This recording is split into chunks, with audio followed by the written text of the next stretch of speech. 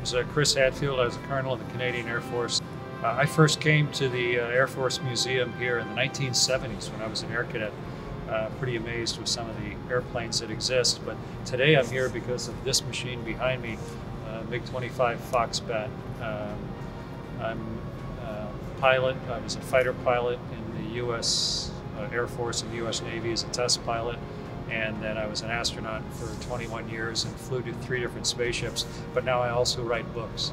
And my 5th book is going to have this airplane behind me as one of the main characters, and there's not very many MiG-25s in North America, so this was a great chance to come to the facility here at Wright-Patterson and have a chance to look at this machine.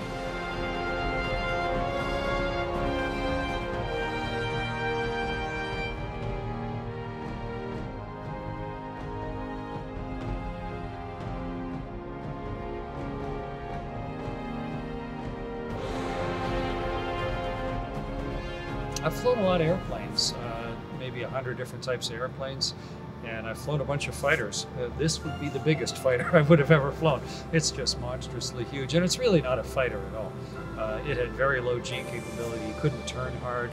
It was really just designed to take off, get going really fast, go high, and intercept the big high-speed bombers of the late 50s and 60s. So very much an interceptor, not a bomber, but best of its day, and still an amazingly capable human invention.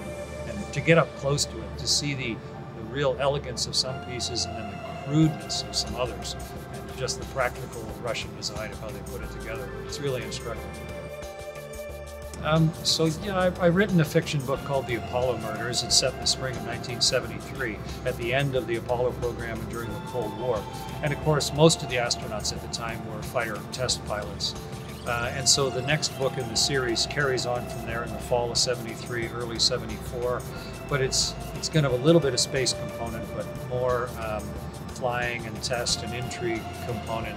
And one of the major events in the book involves MiG-25, and then the interplay between the Soviet Union and the United States at the time, and then some of the amazing projects that were going on in the United States and Israel at the time. So all of that's tying together in the book, but a really important piece that I was missing was just familiarity with this airframe. So great to be able to get up close with MiG-25 dust today.